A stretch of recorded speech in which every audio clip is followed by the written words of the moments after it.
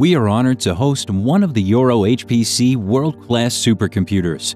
A group of countries participates in this unique joint endeavor called LUMI to acquire, build, and deploy a world-class computing and data infrastructure. The supercomputer will be placed in CSE's data center in Kajaani, Finland.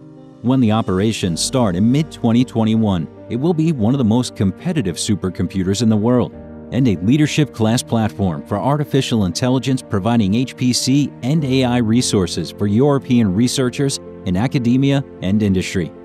The LUMI supercomputer's peak performance is an astounding 553 petaflop per second, which equals the computing power of 1.5 million modern laptops.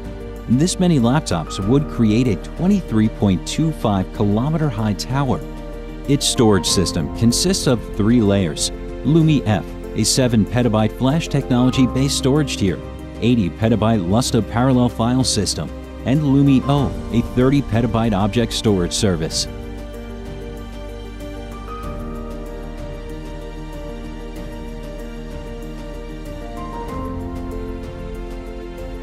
The LUMI system is an HPE Cray machine supplied by Hewlett-Packard Enterprise, HPE. 10 European countries have invested together with EU to a single environment, joint systems, and placed it in one of the most eco-efficient data centers in the world, in Kajaani in Finland. So this is not only the way we provide cycles, but this is also the new way we are doing a collaboration in Europe.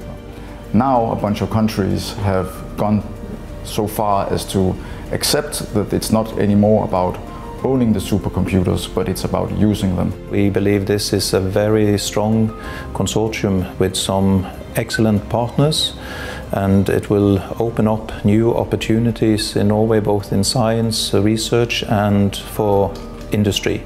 To be a member of the LUMI consortium is very important for Czech Republic. We are also building Euro HPC smaller petascale system, and we see potential to scale up applications of our users to a large modern system like LUMI is very important.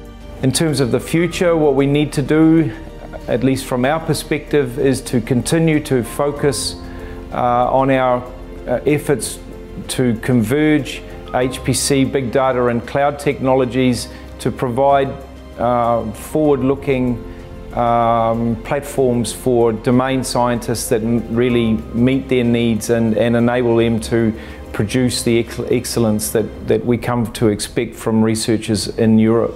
Reducing CO2 emissions is a globally critical target to which the location of the Euro HPC machines have a considerable impact, as supercomputers consume plenty of electricity.